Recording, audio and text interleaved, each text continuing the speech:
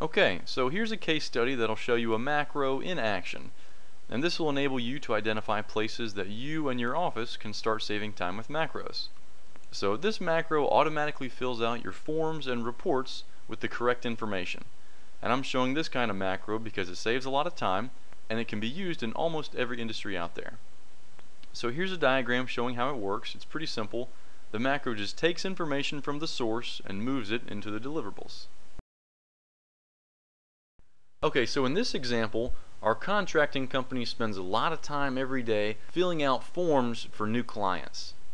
So we've created one nice, easy data input form, and the macro will take information from here and fill it into the appropriate form. Here's some of the forms. We have a rebate form, your job specs, some checklists. Let's open up some of these. Here's your job specs. It'll choose all the specs, run all the calculations. Here's a Word document it'll fill out. We can do Word documents, PDFs, a lot of different formats. And after it finishes filling out all the templates, it'll store them in a new folder the macro creates. So watch as I run the macro. It'll open up the templates, fill out the information, and save them into the new folder. Here's filling out the Excel files. Here's the Word document. And boom, there we're done. So here's the new folder. Let's take a look at it. Yeah, the Word document's filled out just like we want it to. Here's our field data, all the calculations run, all the specs correctly chosen. And that brings up a good point, correctly chosen. Macros produce no error, so the inevitable and costly risk of human error is neutralized when you use macros. Now let's review what this macro did. It just moved information from the source to the deliverables. Now what happens if the macro can move information both ways? Well, that would make the diagram look like this. We have a dynamic source and dynamic deliverables that can change based on each other. And we can take it one step further and let the deliverables communicate with each other. And that's what this next macro will do. Okay, so in this example, you are the supply chain management division for your company. And it's your job to determine when you need to buy what.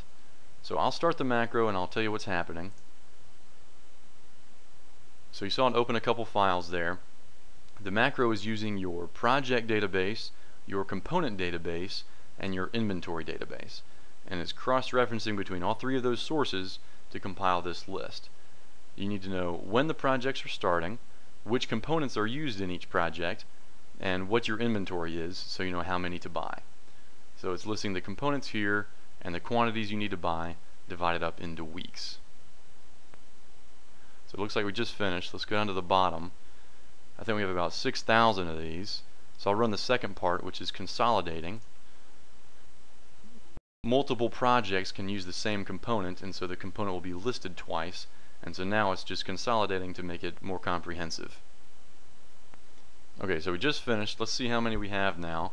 Just 800 of these components now, and now it's real easy to drill down to one component, 1 week, and know exactly how many you need and when. Okay, so there were 2 Excel macros, and we can write macros for many other programs as well. And we also provide custom data analytics. So it takes some perception to envision how and if a macro can help you. So as always, if you have any questions, just give us a call. The phone call is free, and in about 5 minutes, you'll know if macros are your best option. And if they're not, we'll be happy to point you in the right direction. So thanks for watching, everyone. We'll talk to you soon.